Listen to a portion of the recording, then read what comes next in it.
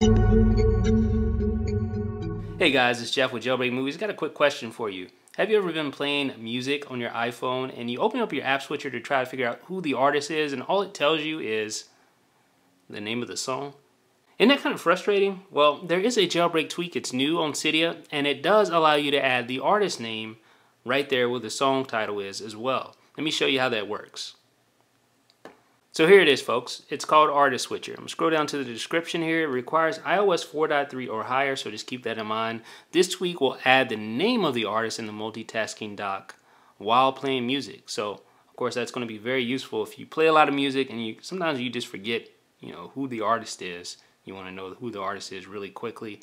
This will help you out. So I'm going to go ahead and install this and show you how it works. There you go. So I have not only the song name, but the artist name as well. Very convenient. So guys, what do you think about Artist Switcher? Do you think you would use it? You think it would be handy? Well, it is free on Cydia. You will need iOS 4.3 or higher in order to use this though. So that's kind of a caveat for those of you who still have not upgraded. Let me know what you think in the comment section, folks. This is Jeff with jailbreakmovies.com.